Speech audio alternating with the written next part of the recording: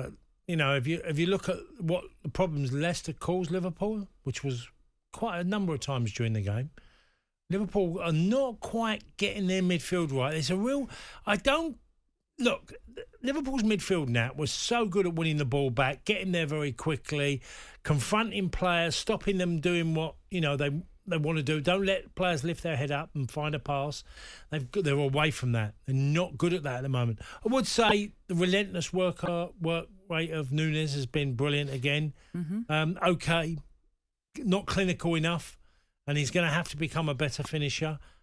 But his work rate was brilliant again last night. He calls Leicester. Leicester didn't like it because Marty gave him about 4 or 5 yards at one stage and got past him with his blistering pace. Well, let's hear from Jurgen Klopp, who's spoken about Nunez, and he acknowledges, yes, okay, he's had chances in front of goal, but he's not panicking. Those goals will come soon. I think he played an outstanding game again. So, and look, we win, and he also played a massive part in that, and that's all what we ask for, and all the rest will come. What you really can expect that a player is working incredibly hard. That's what he's doing. The finish for the second goal, which was unlucky that he went to the post, you can see the boy improves quickly. So it's a similar situation than he had before. It's not trying to press it through the goalie, now chips it, and it was a perfect finish. Unlucky that he goes to the post. So, yeah, he's in a really good way. So, positivity there from Jurgen Klopp on Nunez. Because he hasn't had the goals that I'm sure he would love to have had already. But he does make an impact, without a doubt, like you've already alluded to there. His pace frightens so many teams. And you just feel it's a matter of time, isn't it? Before it all clicks for him. He's doing everything right. Yeah. You know, okay... he's not doing everything right, he's not scoring. But, I mean, he's doing everything right to get in the position to score. Yeah. Don't stop doing that. And I really feel like he'll go on a run. He will do.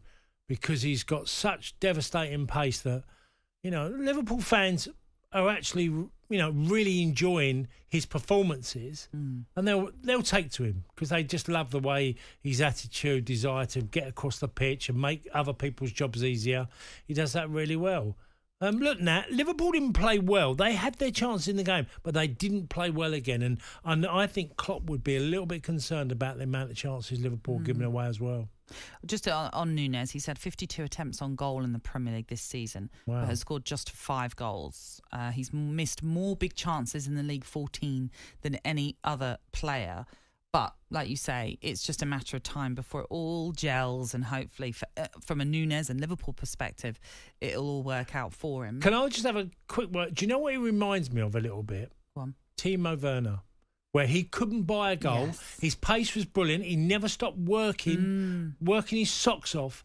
It's a little bit of that scenario where we're all thinking, look, and he didn't finish well. It didn't work out well for Werner, so what are you saying? But it feels a little bit like Timo Werner-ish, but there is a bit more about Nunez, I think. Okay. I do think he'll come good.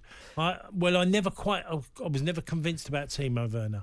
Game Day Breakfast with Natalie Sawyer and Tony Cascarino. Saturday mornings from 6 on AM, on DAB, via the talkSPORT app and on your smart speaker. talkSPORT.